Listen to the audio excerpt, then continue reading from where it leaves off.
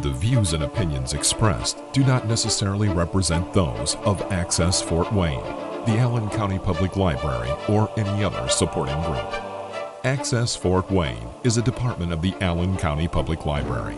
If you or anyone you know might be interested in making a television show, please call 260-421-1250.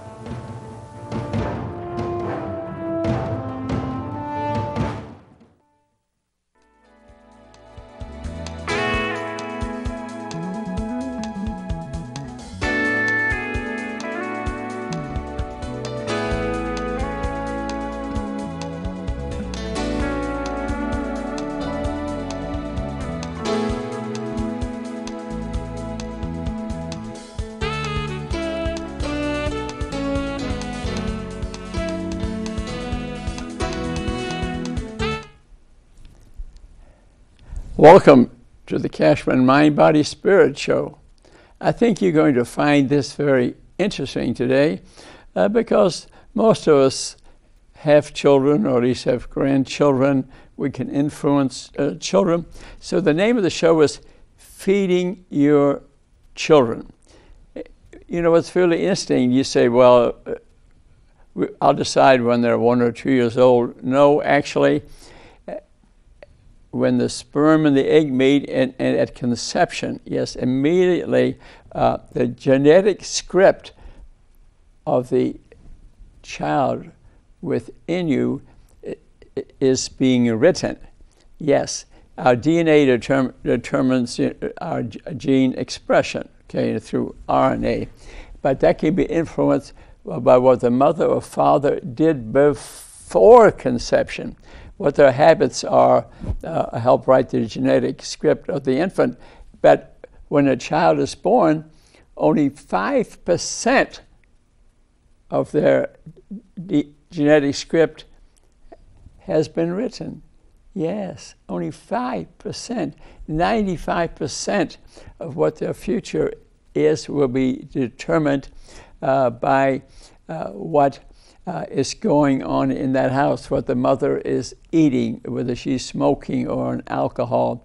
At 3 months, the child can hear. The first organ to develop the ears. So if there is music in the house, maybe the child will be a singer or a musician. If they're constant fighting in the house, the child can hear that, and their genetic script is being written.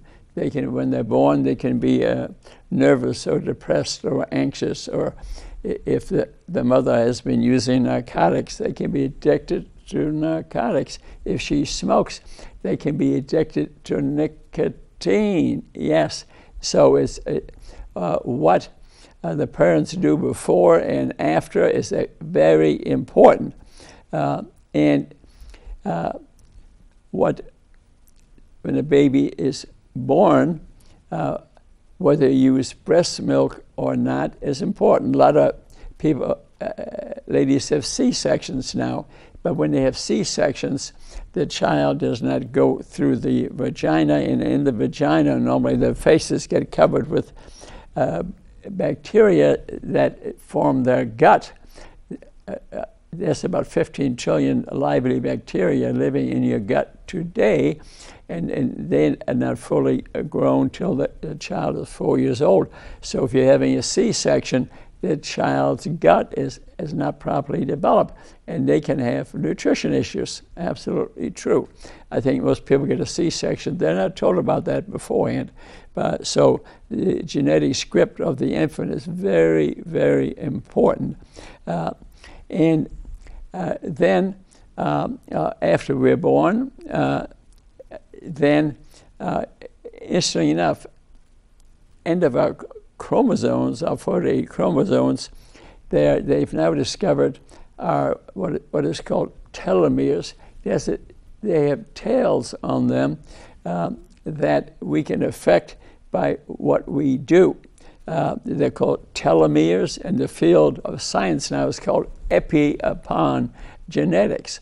So these don't change your DNA or RNA, but they influence your DNA and RNA. So through what you're eating, what you're hearing, whether you exercise or not, will affect your telomeres. And they have even something called the Hayflick effect, that the telomeres shorten over the years. And some people think when there's no more telomere left, that's the last day that you live. But that's an emerging science. So remember I said mother's milk is the best. Why is the mother's milk the best? Because it has a lot of omega-3 fats in it, and the child with the largest brain of omega-3 fats is the child that has received mother's milk. You know, in this country, maybe 30% for 6 months. It's that poor. Other countries, it's a lot longer. Let me give you an example. I played tennis in other countries with the American Medical Association sports thing that went all the countries. I went to Sweden, and I play tennis there with a gentleman and his wife. He hasn't worked in a year. He hasn't worked in a year and is fully paid. Those countries realize that raising a child is so important that they want, first they gave those privileges to the mother. 1 year, she didn't have to work. I think now she doesn't have to work for 2 years to take care of the child. They think what you feed them, the activities with them, whether you love them and hug them all day, they have realized how important raising a child is.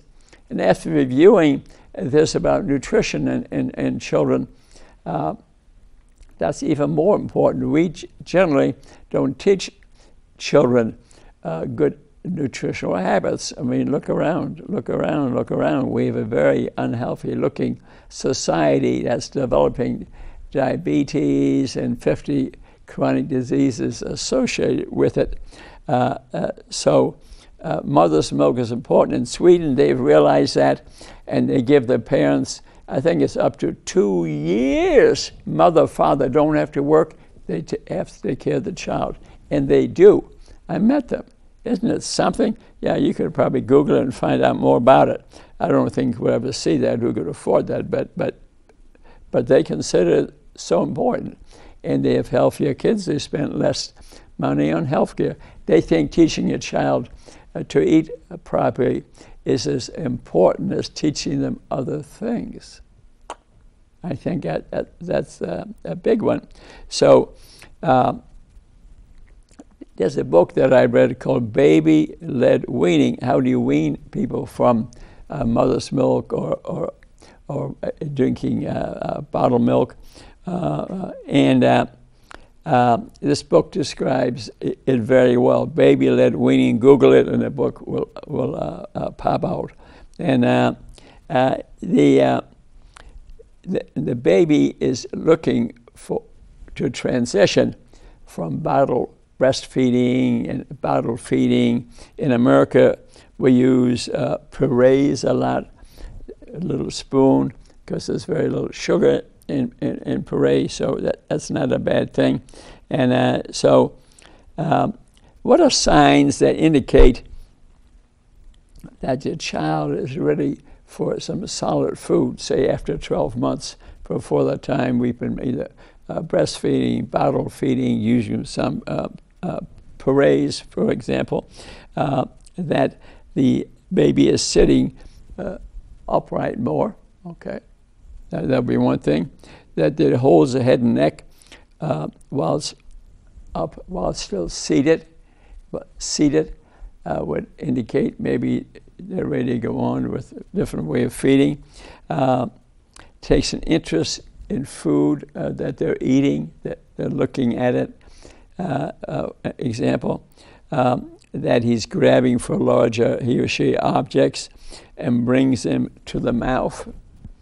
Indicates you might transition, and that the tongue-throat reflex disappears. The kind of clues that you're ready to move on. But you must take an interest in your baby's feeding habits. It's very important. Otherwise, the child may have a disordered feeding, and that can be real troublesome. So what are signs that they're not ready? Okay, and when they make a smacking sound with their lips a lot, they're not ready to move on. That he no longer falls asleep right after drinking breast milk or formula. They have breast milk from, it's interesting. I've been reading that they have now found that in breast milk there's a morphone, a very tiny amount of morphine-like substance that after they breastfeed from. It's not because they're tired. There's a chemical in there, a morphone related to morphine. I heard a guy, a scientist, describe that who discovered that. So another sign that a child is ready to go on, that if he can grab things, hold things in his palm, that's a sign. Another one is that they have a pincer movement, the thumb and the index finger, that they're able to hold some things is a sign that they're ready to move on. And so breast milk, formula, and some finger foods, foods that are cut like the size of fingers that they can bite on. It's a balancing act. And your baby's palate needs to be getting used to variety that affects their future.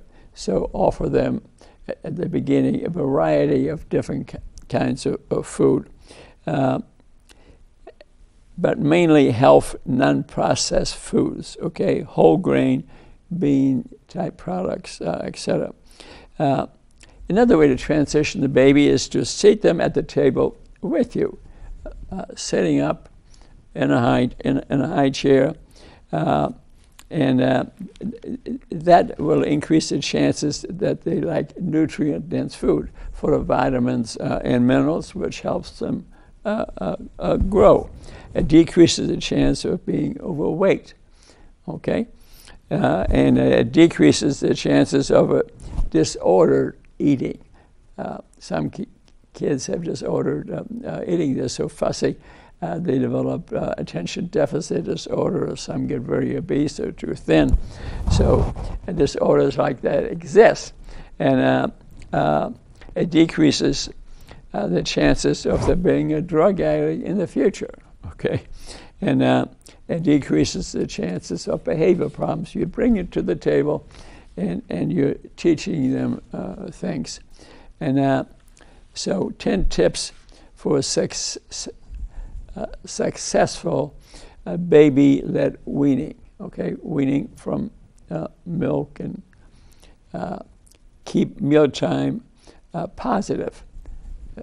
Make it a positive, and hug them, kiss them, a nice tone to the voices of the people at the table.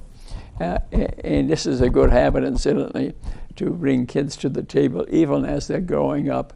As I was getting busy as a neurosurgeon, I used to at least have the evening meal. Everybody sitting around. I would listen to what's going on. I'd go around the table, each child's life that day, and try to answer questions gently. As I got busier and busier, I couldn't do that anymore because I came home at 9 or 10 at night. That's not good. That's not good. If there's one thing you can do in the life of your children, eat with them, maybe even lunch, if they're in school, lunch and dinner, but just dinner. It's even better when Dad comes home that him and Mom cook and the kids watch the cooking. Yeah. Dr. Mark Hyman has written many books on nutrition. You may have read some of them. The whole family waits till he gets home. Fortunately, he was able to get home, 6 or 7. He would bring them all there, teach them how to cook. They would then share the evening meals, so they knew what they were cooking, what they were sharing. A wonderful habit.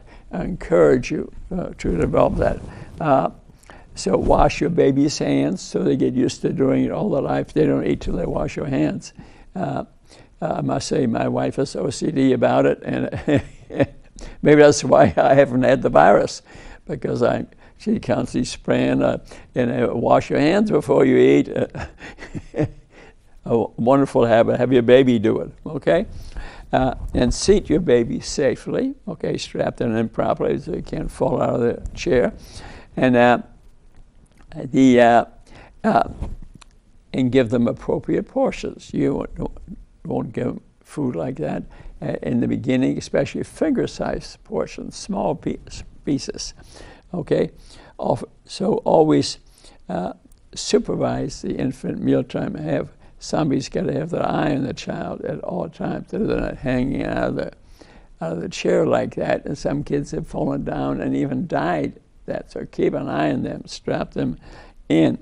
And so eat together as often as you can, which I already have mentioned to you. And offer your baby some water. Now and then give them some water to drink.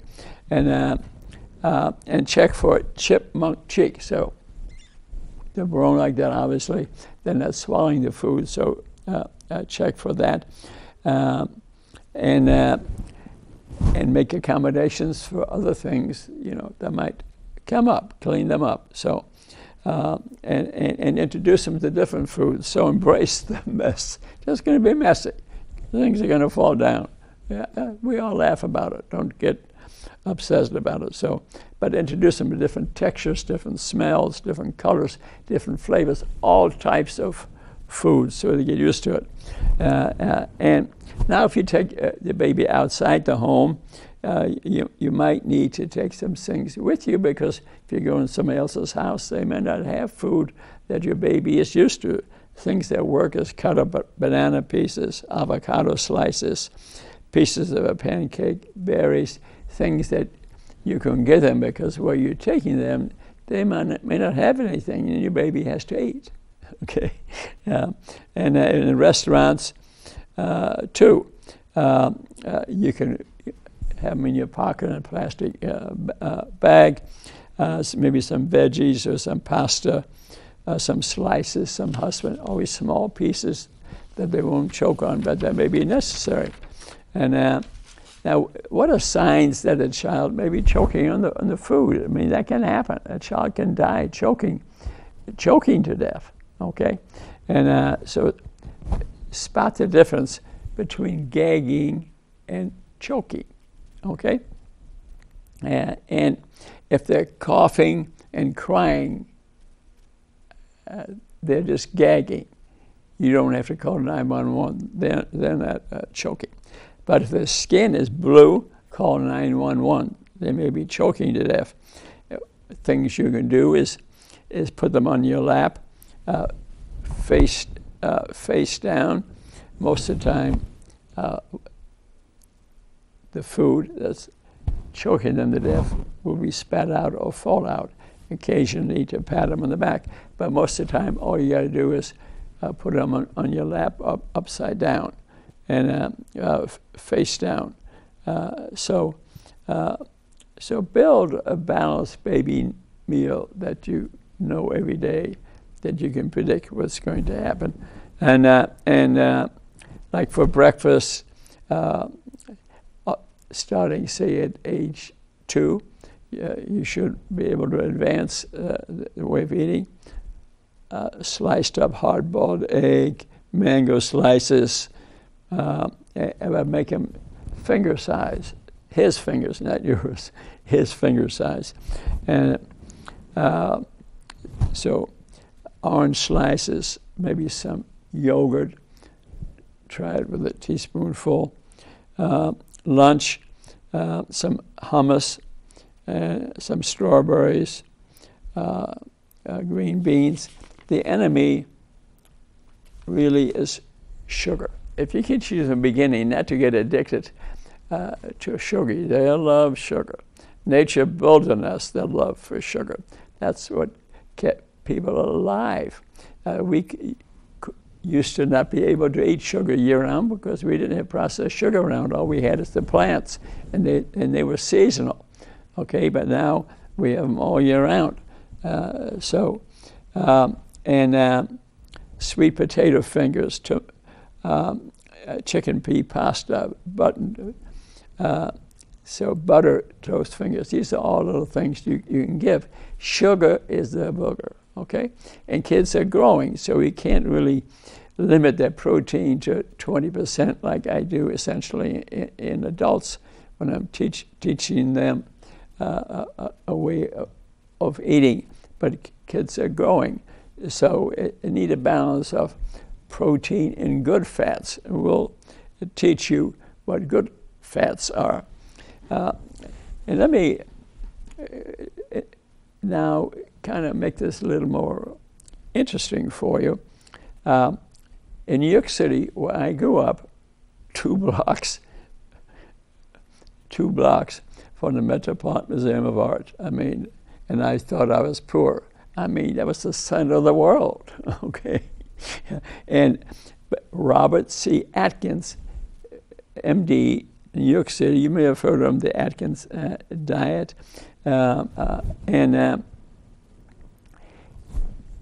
He had a huge clinic. He saw people from all over the world. He became extremely famous. Movie actresses and people came from all over the world to see Dr. Robert C. Atkins. And we have to applaud him. And he was down on sugar. What he was teaching really was good fats, protein, maybe a little more protein than we would have said, but his people became very healthy very quickly. For him worked a Fred Pescatore. That's whose book you see right here. Fred was going to go to California. He had been in medical school, and he wanted to help people. What we have today in the United States is sick care. Here's your pill, here's your prescription, oh, let me operate. How often does your doctor say, let me prevent your disease and get rid of it? I'm passionate about getting rid of type 2 diabetes, which I can do, and I've done many times. In 4 to 6 weeks, it's gone. There's many other books. Mark Hyman's books is full of that, and many other doctors. So it's not just me. That is 50 diseases at least associated with it. You see why I want to prevent it, get rid of it. I'm a doctor, for Pete's sake, and I don't want to allow these diseases. You can get rid of most of them very quickly, especially type 2 diabetes. So that's what he did. So Fred Pescatore wanted to help people like that, and he joined Dr. Atkins, who worked for him for 5 years. And he learned a lot about nutrition, and he has a foreword in this book. And thanks, matter of fact, Robert C. Atkins wrote a foreword in there also, a great book to read. That doesn't mean I agree with everything in the book, but I agree with 90% of things, and it's largely about children here. They were treating adults and children. But they were treating so many unhealthy, overweight, diabetic, some of them normal weight are still diabetic, people from all the world. Fred Pescatore and Atkins decided, it starts when they're children. This is what I'm trying to teach you today. But he himself, it's interesting, was a diabetic in high school. Mm-hmm.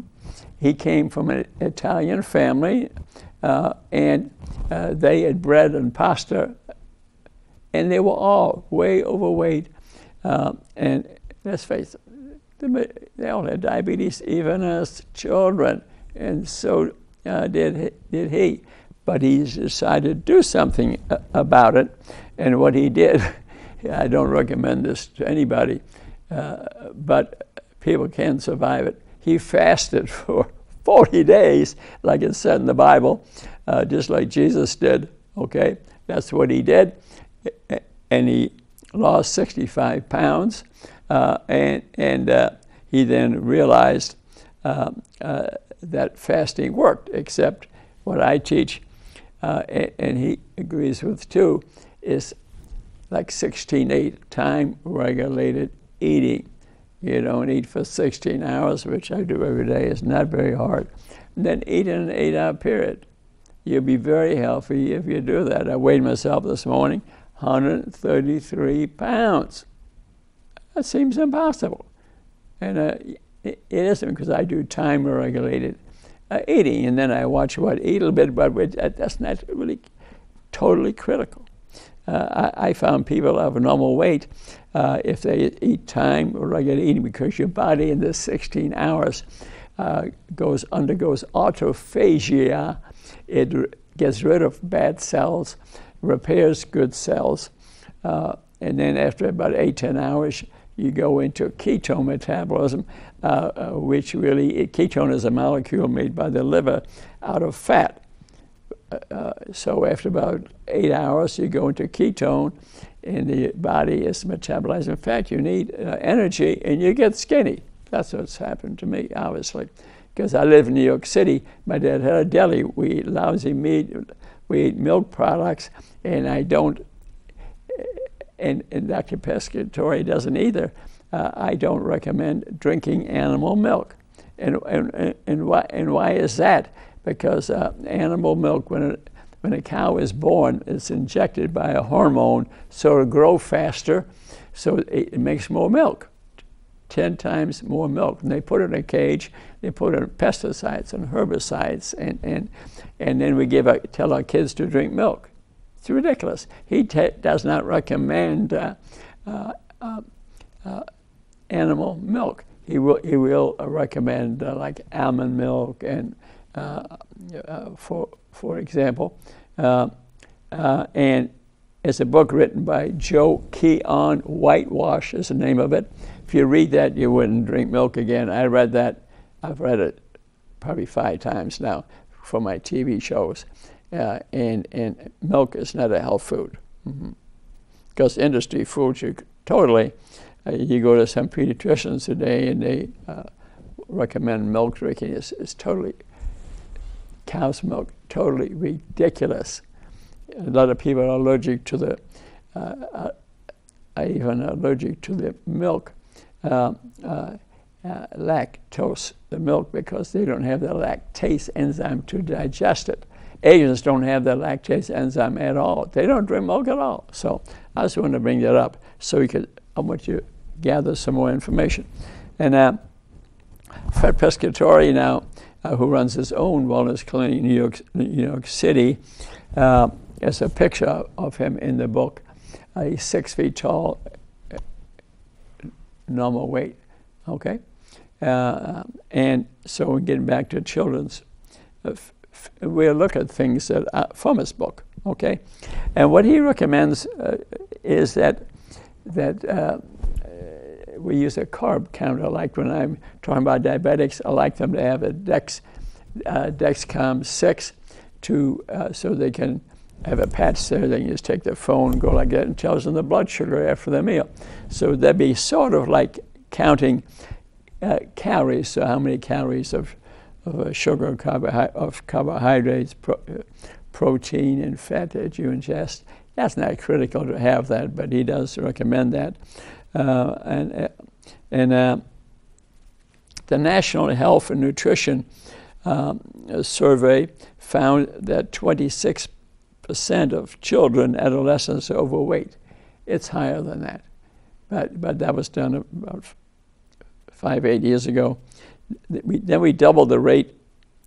It's double the rate 30 years ago, and now it's around at least 54% in 12 to 18-year-olds. Yeah, over 50%. It's probably 60% now of children aged 12 to 18 are overweight, and if they were tested for diabetes, which they don't, like you get a serum insulin, which I always push at people, we found out a lot of them are diabetic. The trouble with that is the diseases, the 50 diseases I talk about, are developing in them, and they're silent for the time being, like kidney disease, diabetes, eye problems. They're in the beginning are silent diseases, so we don't do anything about them. No one runs a test.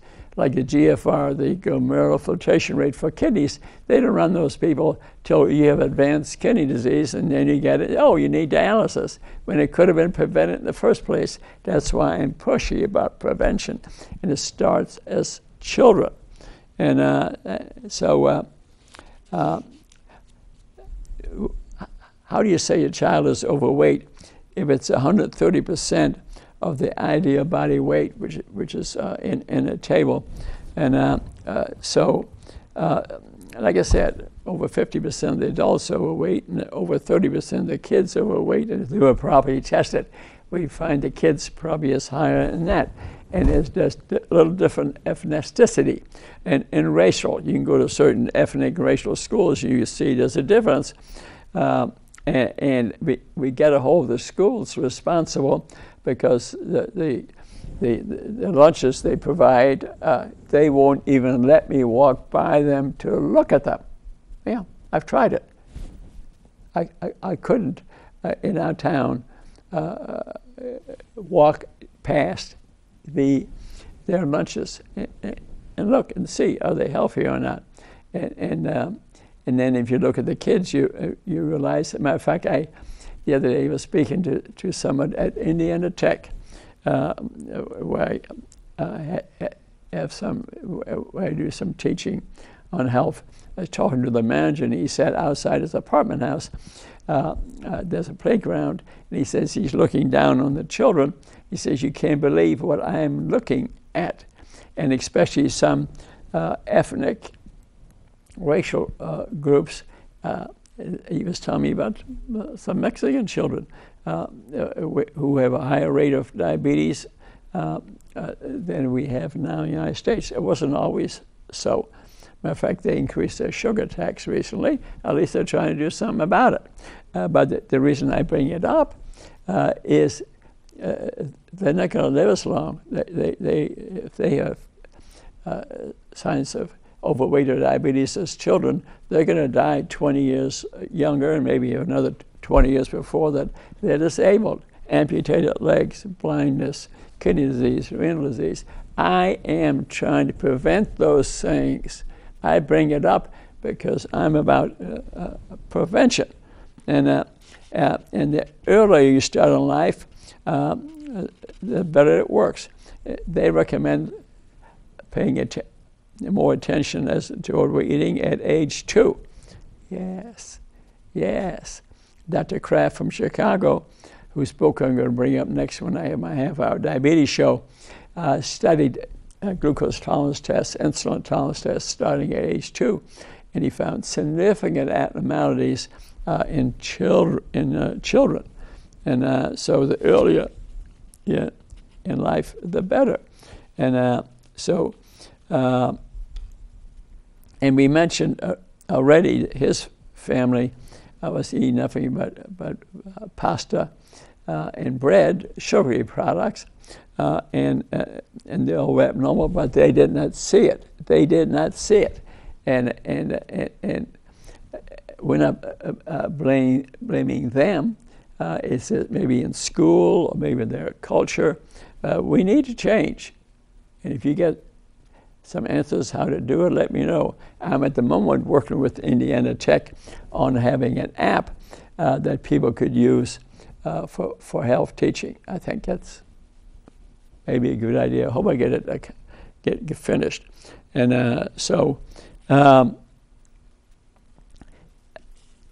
and Dr. Pescatore decided he realized proper eating should be ingrained in all of us, like washing hands. A child should be taught what good food is. Kids at a very young age need to know what good food is. I think that's a wonderful idea. I mean, we're having an obesity epidemic. Let's face it. Okay, and Dr. Pescatore says, give me a child for 7 years, and then do what you want. He says in 7 years he would indoctrinate them. It would be a habit. They don't change if you've been doing it for 7 years. Instinct.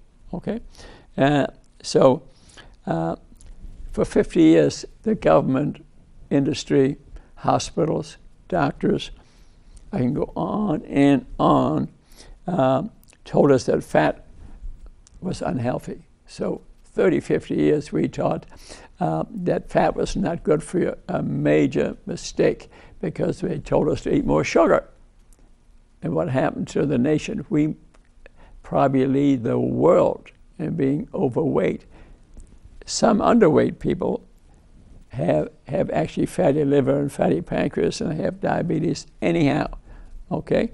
And so a lot of people now take drugs to get their blood sugar down, but the drugs have side effects. Let's talk about the psychology a little bit. By age 16, 40% of females desire to be thinner. 40%.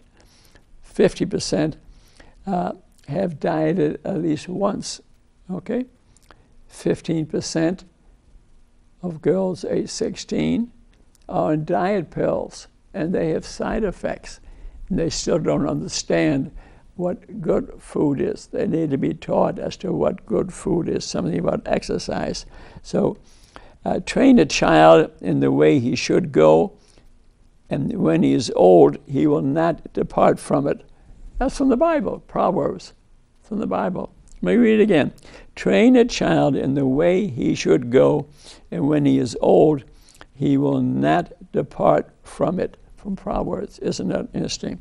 So the older the obese child is, probably will, they have eating problems the rest of their lives. But I have myself found, though, from going through many different phases. Remember, I live in New York, I ate deli food and milk, which caused me acne. And so I've been through it, but I'm willing to change my mind when I see things work with me better. That we must be willing to change. And like our doctors need to be taught in the medical school what a good diet for a child is, and they don't teach it. They teach nutrition 4 days. I beg to speak in the med school, talk about this stuff here, but the dean won't let me in because he says I have to teach what National says. But National gets bribed by industry, and now I notice the med school is joining one of the hospital systems, and they're going on their campus. So what do you think is going to happen? They're going to lock here, and you think this town here is going to have good nutrition treatment for children and adults? I'll eat my hat if they do that, okay? But I'll be there pushing at them, and I'm getting somewhere because people walk up to me and say, I lost weight, my diabetes went away. I ate in front outside at a restaurant maybe 6 weeks ago, and my wife's brother was visiting, and I couldn't believe it. He told me on the way home, he says, Rudy, you realize 24 people came up to you and said hello, wanted to tell you how healthy they were and things they were doing. So even with TV, radio, books, which I do, public access, which I thank the library for doing, I am having an influence. But I'd like to see more. This app I'm talking about, I think that would have more effect yet. So give me a hand. So why in the U.S. are so many people overweight? Two parents are working, so they can't really prepare the meals properly for the children. One-parent families is significant. You see why in Sweden, I was telling her, they pay mother and father to be at home. I think it's up to 2 years. Why it's so important? It affects the health of the nation. They're not a rich nation, but they are rich. They don't need as many hospitals. The hospitals are smaller. They're saving money, actually.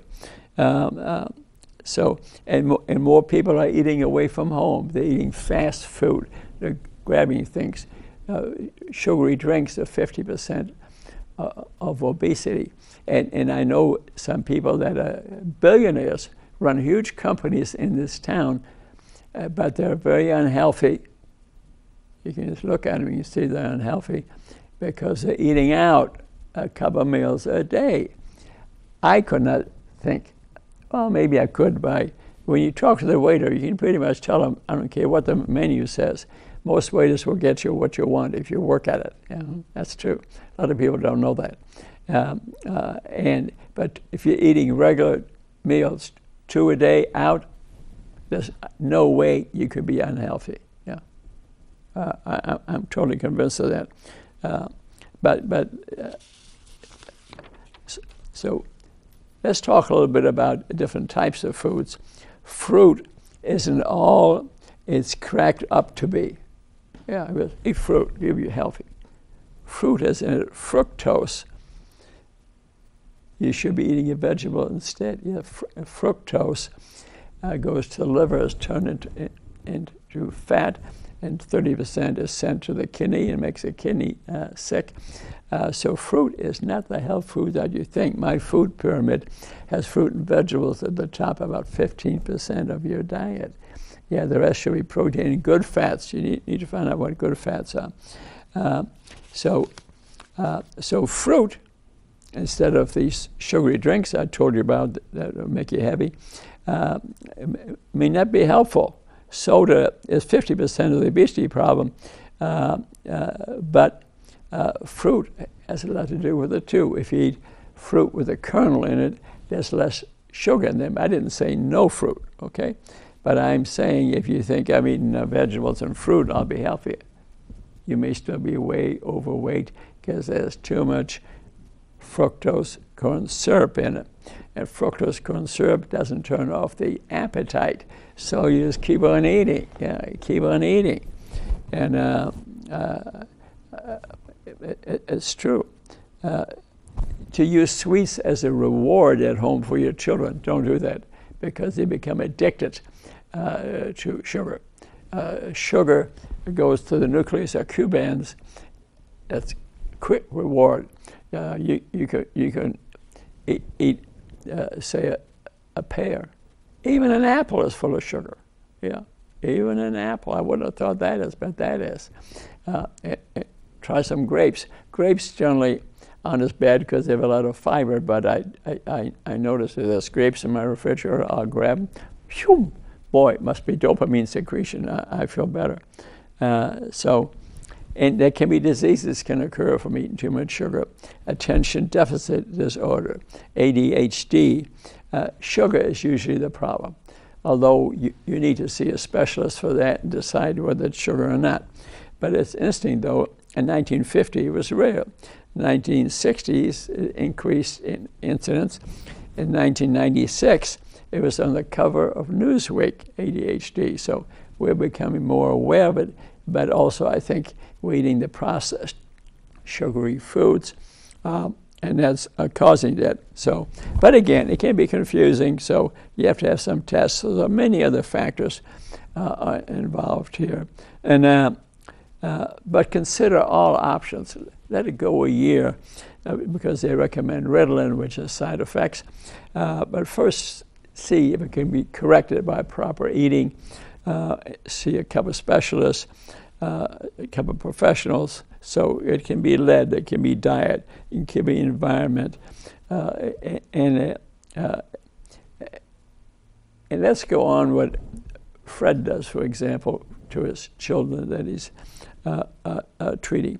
The things I talked about is generally what he generally recommends, but I encourage you to get his book and to read it. And he puts it kind of in phases, starting. He's writing in this book mainly from age 6 to 18. Okay, we already spoke about before age 6, and if you're overweight to begin with, then he is more restricted in what he recommends. And so it's interesting that, remember, he was quite overweight in high school. Now he's 6 feet and weighs 165 pounds.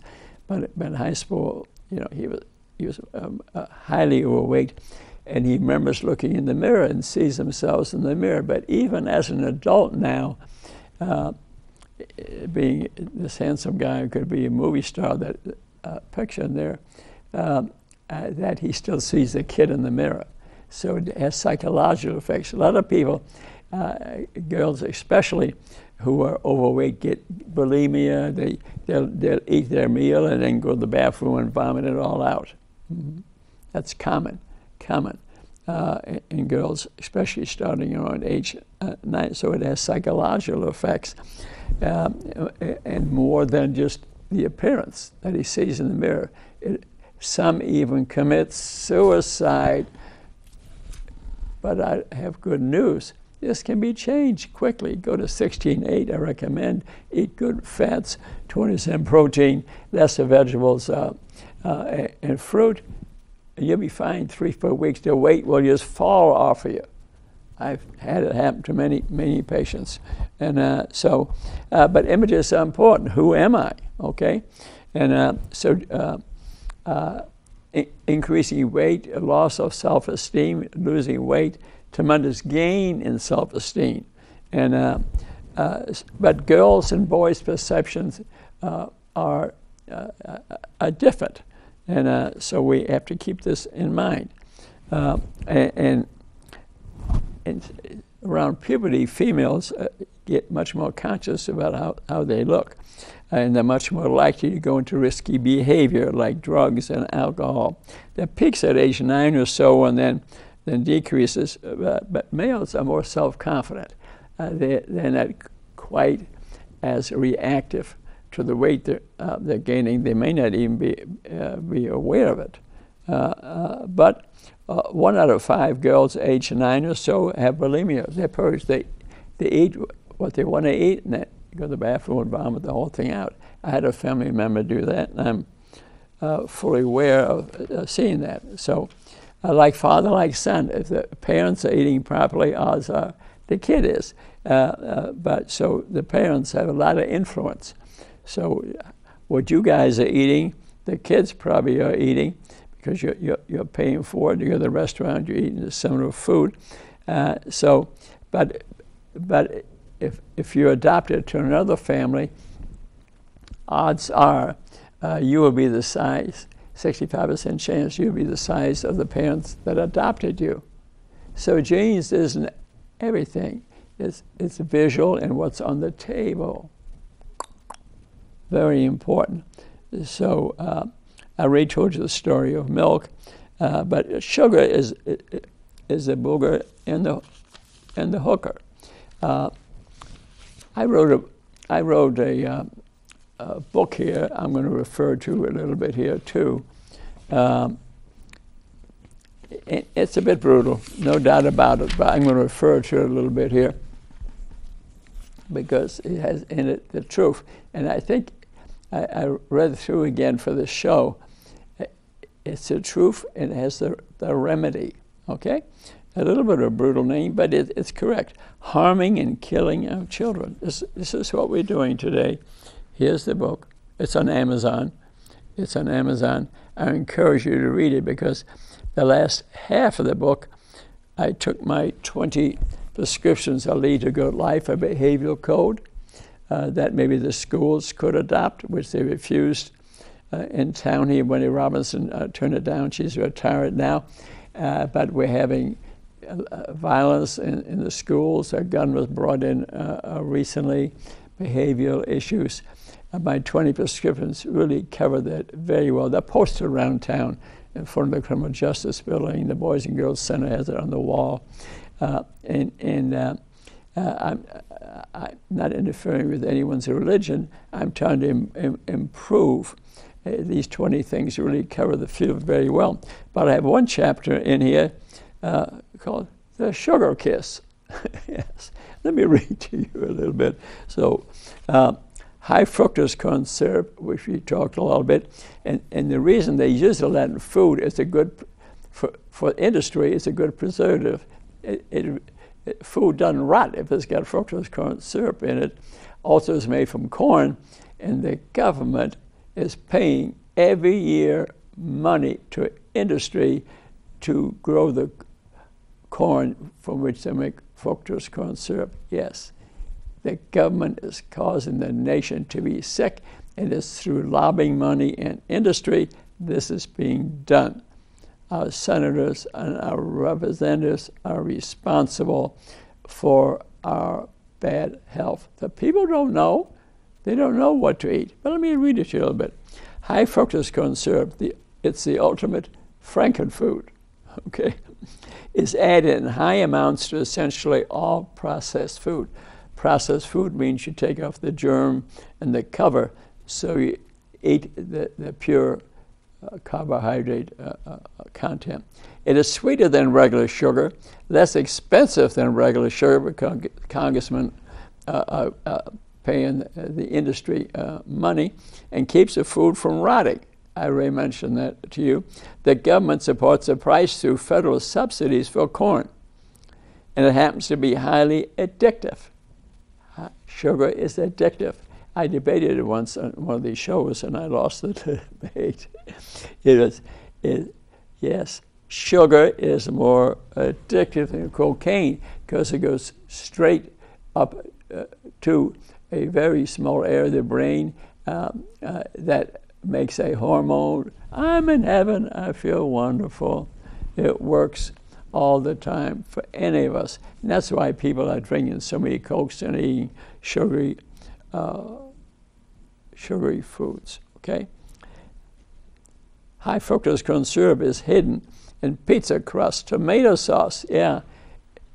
Maybe that's why I like the firecracker shrimp so much last night for dinner at a restaurant. But weighing 133 pounds today, maybe it's the other good foods I was eating seemed to affect me a lot. But ketchup, tomato sauce, salad dressings, it's even in hamburgers. Yeah. Of course, the food industry uses high fructose corn syrup because it costs less, the profits are bigger, and it's more addictive because it's a lot sweeter. Yeah, so I want you to understand that. Food companies have done a lot of testing to determine the perfect bliss point. Yeah, there's a place in the East where they test foods in great detail, and they find out that children can tolerate higher levels of sugar in their food, right up to 39%. Adults, maybe it's down to 20%. So they make foods for children a lot more sugary. They become addicted to it. They're more likely to tell their parents to buy it. And you have to be aware of that. They tolerate high sugar content safely more.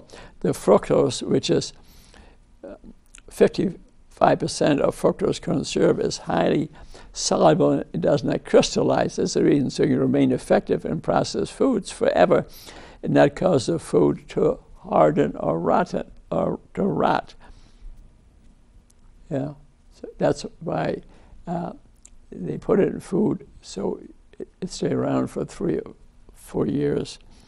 And this is interesting. There's also an accompanying increase in the rates of cancer for our children, for people who regularly eat fast food and processed food. Children consume equivalent of 100 teaspoonfuls of sugar a day or more, and it causes obesity and all these diseases. And then the government makes it worse. You're not going to read food labels or not, and you don't even have to put on the label that's got fructose in it. Yes. And then you have things labeled one sugar after another, and it isn't that the top one, that's the most sugar in that food product. No, what's most in the food product you could have as number 7. Yeah. And we assume that if they get listed like that, the worst one's on top, and the best sugars on top and the worst are on the bottom. No, it can be anywhere along the line. So label reading, unless it says 100% whole nut sugar, let's say 100%, that is a legal term. But the rest of the time, they're just painting your mind and you're eating sugary foods. And for over 55 years, the soft drink industry and the sugar industry have provided millions of dollars of funding to academic and government researchers to influence and cover up the health risks associated with consuming sugar. Have I hit this subject enough? Is it very clear to you? So label reading is very difficult. And and you may interpret, because I have people tell me, well, this will help you look at this label. Well, they don't know how to read labels. I had to learn it, and I'm still learning, and still don't really know enough about it. Let me also tell you something, which, because you hear a lot about today, is a ketogenic diet. Is it good for children? And in a way, is a complex issue. But there's good news that there are proper studies have really not been done, but some have been done.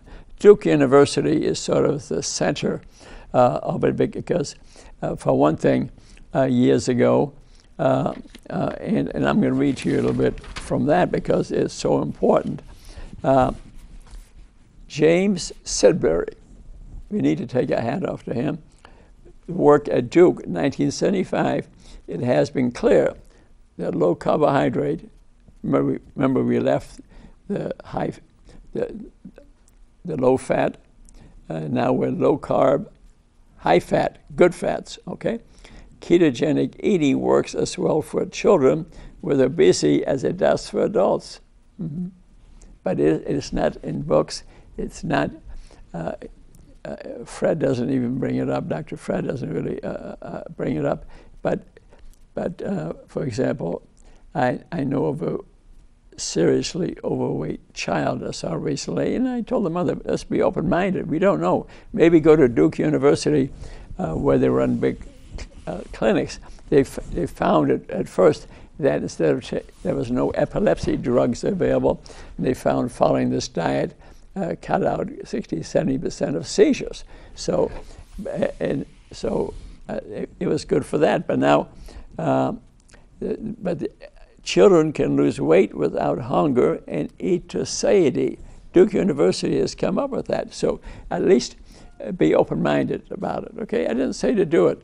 It's on page 246. This last thing I said is on page 250 in Gary Taub's book. Read it yourself. Read the whole book because it's for adults. But it could even be applied if you're desperate and have a child, just don't know what to do. Have a look at this. And if you combine this with 16/8, the fasting, I get a feeling it could make a difference in your child.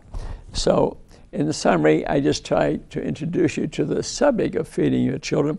I gave you references, these 3 different books, to gather a lot more information. If you read those, you would know more than anybody you run across, and you would clearly know more than your doctor because he's not been taught this in medical school.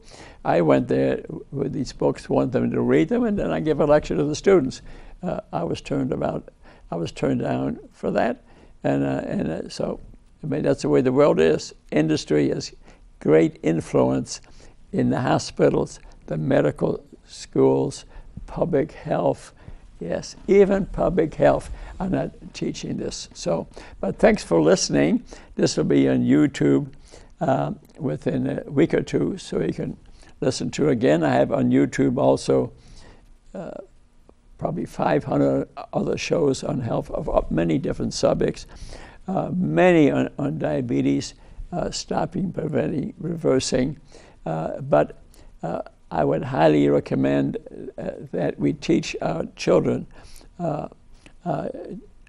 just like we teach them to walk, that we teach them to eat the correct and proper food habits, and not let the society around us try to teach it to them instead. Remember, even what it said in the Bible, if you do these habits repeatedly, as you will definitely be doing this as an adult. So we did this today because we care about you, we love you, and I want you to gather some more information. If you see me, give me a hug, and I'll tell you where you can gather more information, or just say thank you. Bye-bye. We love you.